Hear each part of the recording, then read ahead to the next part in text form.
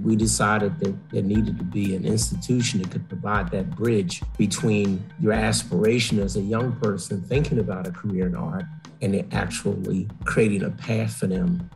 I'm Jared Bowen. Coming up on Open Studio, the historic Brandywine Workshop and Archives is putting a finger on the pulse of Prince.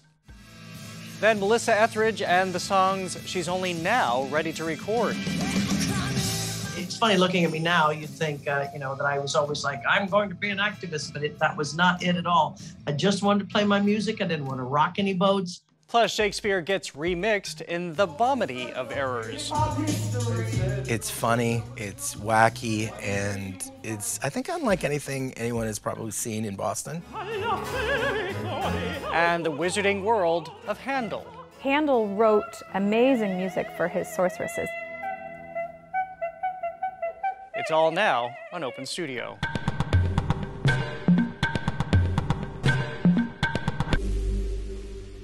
First up, the Brandywine Workshop and Archives in Philadelphia. Their mission is to draw in artists of all walks to push boundaries by producing limited edition prints. It's also an opportunity to get their work into major museum collections like the Harvard Art Museums. And that's where we recently found a half-century of Brandywine prints on view. Each of these prints have been a tool for engagement, to interrogate history, to reach for the future, and sometimes just to dazzle. The need for them came in the 1970s, when art world eyes were elsewhere. And there was not a lot of institutional support for people of color back in 1971. So in 1972, Alan Edmonds founded the Brandywine Workshop and Archives, an art collective originally based in a Philadelphia garage. What was the intention there? We decided that there needed to be an institution that could provide that bridge between your aspiration as a young person thinking about a career in art and it actually creating a path for them. So it was about providing role models. And a place where artists could come, as they do today, for a 2-week workshop to try their hand at printmaking. 50 years and some 500 prints later, Brandywine artworks are ensconced in an ever-expanding number of major museum collections, including here at the Harvard Art Museums. What does that do? What does that represent? Be honest with you, we never envisioned that we would be at Harvard Art Museum with an exhibition. We never envisioned that.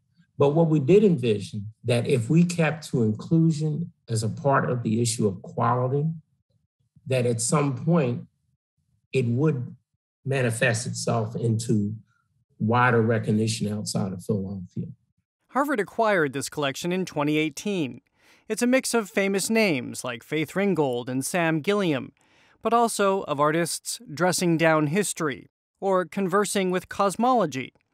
They are sculptors or painters or weavers, challenged to stretch their skills by making prints. Elizabeth Rudy is the show's co-curator. You see artists doing totally new things in their careers and in their approach to art, which is exciting. Conceptual artist Hank Willis Thomas made this print titled To Be Sold, juxtaposing high-earning black athletes and performers with a recreation of an advertisement for the sale of enslaved people. Thomas appears a second time in the show, in the belly of his mother, photographer and scholar Deborah Willis. She wanted to use some old film of herself pregnant when she was at Yale. And she was discriminated against, and she was told by a professor when she entered a classroom as a pregnant woman, she was told, "You're taking up space for a good man." And she separated those words out over her image of herself pregnant with her son, who turned out to be another really famous artist, Hank Willis Thomas.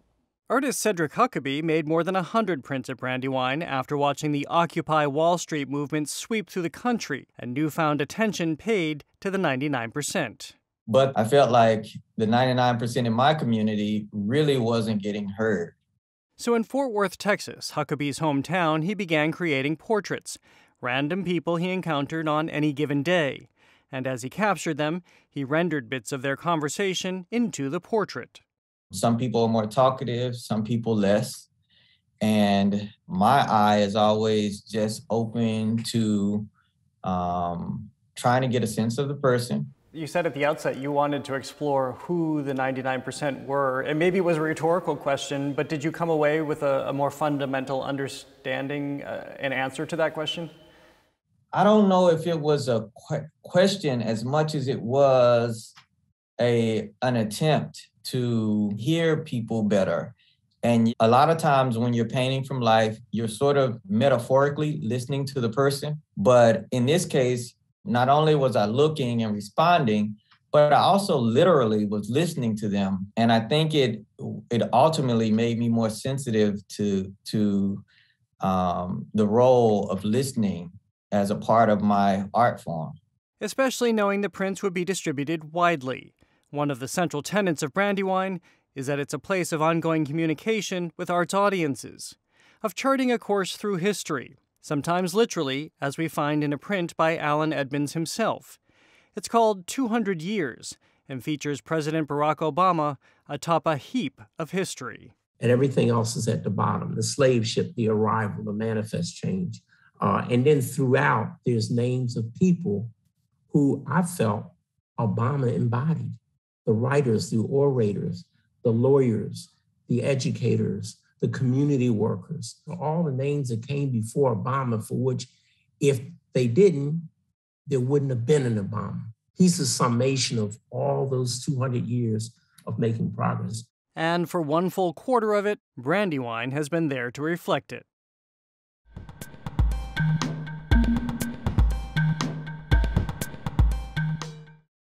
Next, Melissa Etheridge. She's a singer defined by boldness, strength, and conviction, especially as one of the first celebrities to come out as a lesbian. But there was a time when there were songs so personal and raw, even she was uncomfortable performing them. Now she's resurfaced those songs from the late 1980s and early 90s on her recent album, One Way Out.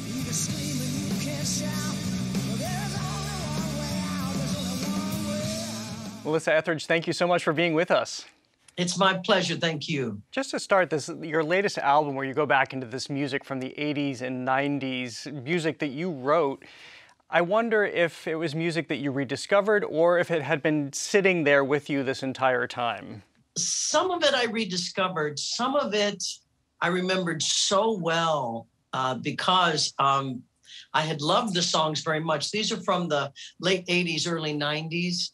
And I loved them so much, but there were some songs that I felt were a little too revealing about me and my sexuality at the time, which I hadn't come out.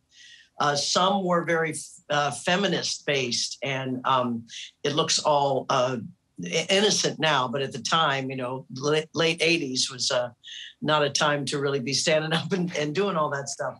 And so I look back at them, and they were like little treasures that I put aside because of fear, actually, because of many thoughts I had. But now, I'm much wiser and older, and I can take these songs and go, wow, these are great songs. They're really fun. They're hard hitting. They're rocking. They come from a time when I had a different kind of fire and different kind of energy. So it was fun to bring them back to life and share them with the audience.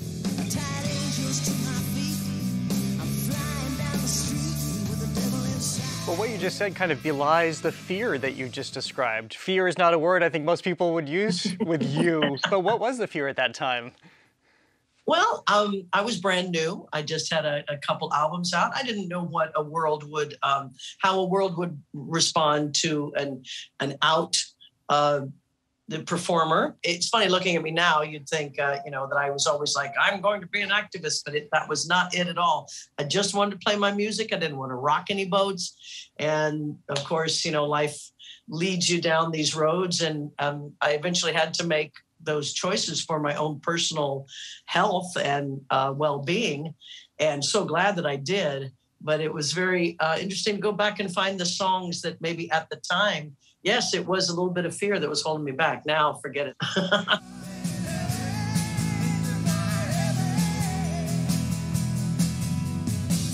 When you say your health and well-being, I was going to ask, where did the conviction come when you finally decided to move forward and let the world know who you were? So many places, from not only being misquoted. I remember doing a whole long interview, and I was on the cover of this music magazine, and they changed every non-specific gender that I used to my boyfriend. And I was like, oh my God, people are going to think that I'm, telling stories out here. And you just, when you try to hide things, it's always going to come to the surface. It just is. So I found myself surrounded by really strong people. It was the middle of the AIDS crisis. And I said, I really need to stand up and be part of this. And it was just, the times, and so glad I did. I mean, again, my health and wellness has been much better because of it. Your reluctance to release the songs aside, when you go back and you look at who was writing those songs, can you still identify with that person?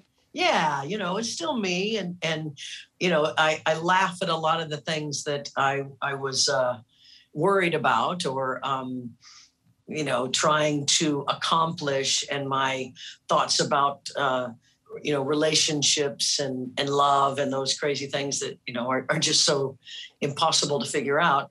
And but I was doing my best, and I appreciate the intensity in which I did them. I still love doing my songs. What is the place of songwriting in your life, especially as you just talked about relationships and how we all try to navigate our way? Does songwriting help you do that? Oh, yeah. Oh, I started writing songs when I was about 11 years old. It's just been something that I do. It's my sort of journaling. I have just drawers and drawers of notebooks filled with writing, and it's a place where not only I could put that emotion down, but I could also sharpen my craft. And it's just been years of learning how to do that. What about the place of performance in your life? I was struck to see during the pandemic, in five days a week, you were performing from your garage because you clearly missed it. We're going overtime tonight. Call your friends. Tell them you won't be there yet.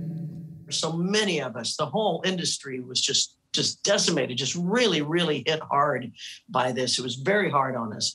So I put together this streaming subscription that you could go to Etheridge TV and 5 nights a week. Like the way I do. Woo! I set up my whole looping thing where I did it all by myself. I had to be my own roadie again, and it's just been a great way to not only to perform, and I still get to do what I love to do, but to stay connected. There's a real community on there. You talk about this with such joy, and I was reading about how you deliberately found that and made sure it was part of your life after having cancer. And I was thinking about the last time I saw you live was with the Boston Pops at the Hat Shell. And it now occurs to me all these years later that it's your optimism that also came through in that performance. Optimism, thank you. I went through cancer 18 years ago, 18 years cancer-free. Thank you. It really got me excited about life. I realized that joy is medicine. Joy is a state that your body does its best in. And I wasn't going to let the small stuff twist me up. And it has served me well. I've been very, very, very healthy, still am. And optimism is just waking up every day going, this is great. This is a whole new day. I'm creating this. I understand that life is unfolding in front of me, and I'm going to follow it. And I'm so grateful for every breath I take. Bearing that in mind, and bearing in mind the paths that you blazed to making this country be accepting of gay people, how do you look at this moment where some of those rights are being dialed back? We see the Don't Say Gay bill in Florida. I'm talking to you on a day where Disney just got its hand slapped for standing up for LGBTQ people. Yeah, it's an old fear again. Let's get our power.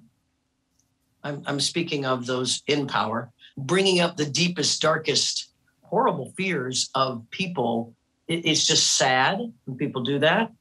I think you're always going to see this, especially when we make advances, especially when, we've had years now, almost a decade of gay marriage, of, hey, we're having families, we are in your schools, we are all around, and it's different. Yes, it's different than what you some people thought it was. But you know what? Different doesn't mean it's bad. And as time rolls on, these fears, they subside, and they will. Well, you had a major part in that in my growing up, that's for sure. And so it's so great to be with you. And thanks for destroying that notion, don't meet your heroes. That's how I felt today. Oh, thank you so much. You're so very kind.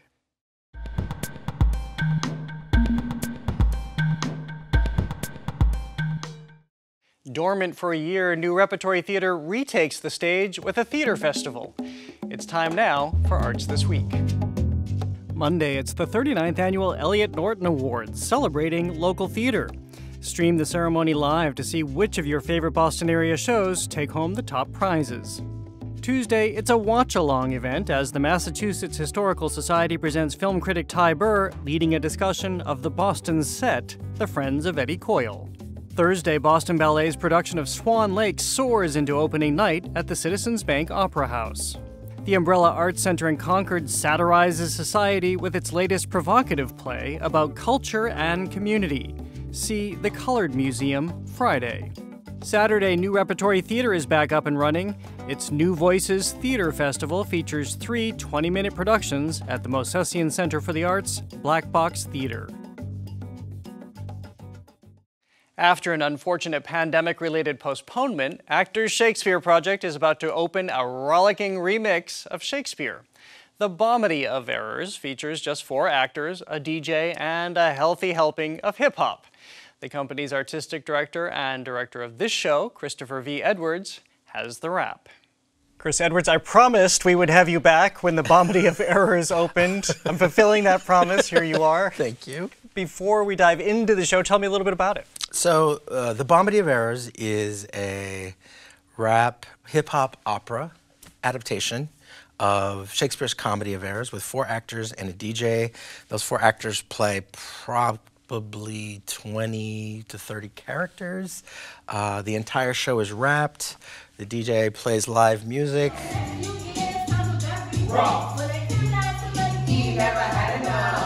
It's funny, it's wacky, and it's, I think, unlike anything anyone has probably seen in Boston. And I liken it to Saturday Night Live meets a hip-hop rap concert. How can that happen with Shakespeare? Oh, it's easy. It's all heightened language. You look at Shakespeare, written in a particular rhythm. There's no difference from what Drake or Tupac or Eminem do with the rhythm. And some rap is actually written in pentameter. So you can take a Shakespearean sonnet and put a beat to it and rap the sonnet. You just made me think, what occurred to me today is that I think as a society, we like things to be just so. Yeah. And you can't change anything. But Shakespeare, that doesn't seem to be true. Why is it, why do we give ourselves, and why do audiences give theater artistic directors so much permission to adapt Shakespeare? Well, that said, there are quite a few people that don't want you to do it, right? There's always going to be those folks. But I think the thing about Shakespeare itself is infinitely interpretable. I think that's what's great about it. And it is also, I don't think Shakespeare necessarily has anything to say about who we are. I actually think we use Shakespeare to say who we are. That is so interesting because everybody relies on that trope that Shakespeare understands us better than we understand ourselves and always has. Yeah, I don't agree with that. I think we look at a play, you can look at a play. Well, we just did The Merchant of Venice last year, right? And it has a history of issues, right? Anti-Semitism and, you know, a lot of people have done the play and set it in a fascist regime. But you can look at these plays and you can look at them from the left, you can look at them from the middle, or you can look at them from the right. A play like Henry V has been used to say war is terrible, and has also been used to say patriotism and save your country. You know what I mean? So I think the plays are there, and we interpret them, and we say what we want to say about them, dependent upon where we are in our culture at the time. Speaking of where we are, I was struck by reading about this because this is the first time it's been presented in Boston, so I have not had the chance to see it. Almost everybody who writes about it talks about the heart in Bomedy of Errors. Oh, it's because, I think the play was written in the late 90s. And it came out of a NYU's experimental theater wing, and it came out of a student project. And I know the guys that wrote it. They're all friendly guys, and I've known them for a while. And you can just see this sort of youthful exuberance around, one, their excitement for language, two, their excitement of performing, and three, it's a love letter to hip hop, but it is also a love letter to Shakespeare. And so I would say that probably has to do with where the heart comes from. You've directed this before. I think last time was about 12 years ago. So it made me wonder why this time for bringing it back. Well, when we looked at the we planned this season during COVID. And so, everyone is leading this life of constant anxiety, constant stress. There was so much heavy that I said, well, let's lighten up something so that we can just come into a theater and hopefully breathe the same air and laugh together. No matter how we're feeling today, or, particularly around loss, because there was a lot of loss at the time. And I think comedy is a great healer of groups together. So that was pretty much why we tried to put it into the season, because we knew we were coming out of the pandemic. We wanted to, celebrate a little bit. And here we are. Well, it's also nice to laugh, right? You think, oh, I'm still capable of doing that. That's right. That's shocking. Yeah. Well, Chris Edwards, thank you for your persistence in keeping with this show and finally getting it on the stage. Thank you for being here. Thank you. Always a pleasure. It's a joy.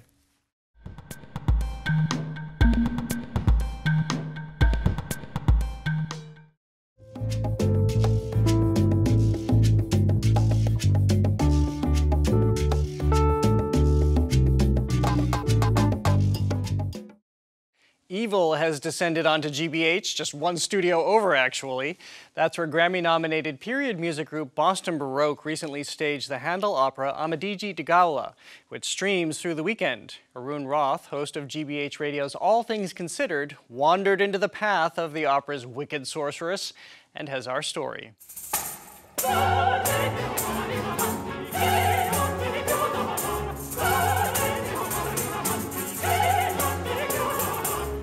Handel's Amadigi di Gaula features some of his most reliable operatic themes, star-crossed lovers and Disney-esque magic. Renowned countertenor Anthony Roth Costanzo plays Amadigi, who is in love with Oriana, who is also loved by another man, Dardano. And Amadigi is loved by Melissa, who happens to be a sorceress with a hell of a temper.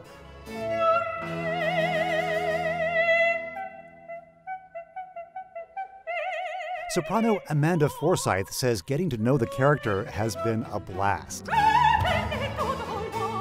It is fun, and Handel wrote amazing music for his sorceresses. Melissa's magic is generated with the help of modern theatrical projection technology. The projectors and screens were being set up in the Calderwood Auditorium as we spoke. I said, I think I need lasers on my fingers. Can we do lasers? But I think that's been next. Even though it has all these sort of magic and fireworks in it, it's at its heart just really this story about sort of emotions and about how we experience them. Louisa Muller is the stage director of the Boston Baroque performance of Amadigi di Gaula. It's really all reflective of sort of her emotional state or her wishing to control the environment. So all of it is tied to story, and none of it is just for its own sake. I have demons at my disposal. I had been hoping to find a director like Louisa Miller who is helping me explore this character, which can be portrayed as a very stock, one-sided character. I'm evil, and I'm going to do all these bad things to you. But she, like I do, believes in finding the universal emotions in all of these characters. And so we're working to find a really three-dimensional portrayal of Melissa that is a woman who has been abandoned and rightly is angry about it.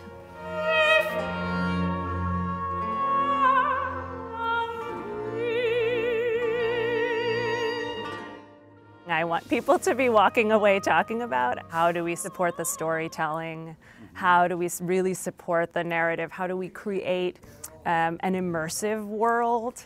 And this kind of immersive world feels more special as we emerge from the pandemic. The lights go down and you're sitting surrounded by strangers and you're all having this ephemeral experience that no one else is ever going to have in exactly that same way. It's profound. It's profound, yeah. If you missed the show, you can still experience some of that excitement. Boston Baroque is streaming a performance of Amadigi di Gaula until May 22nd. For Open Studio, I'm Arun Roth.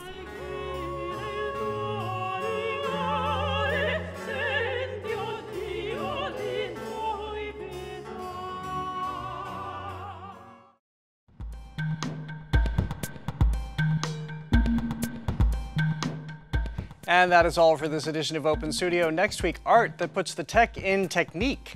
How the Museum of Fine Art is using the latest technology to examine sculpture of the ancient world. We need to show how the ancients encountered those works. Plus, photographer Tabitha Soren with portraits of our digital selves. I'm not saying that technology is bad, but this work does definitely question how much you let it into your life. Until then, I'm Jared Bowen. Thanks for joining us. And as always, you can visit us online at gbh.org/openstudio. And you can follow us on Instagram and Twitter at OpenStudioGBH. I'm at the Jared Bowen.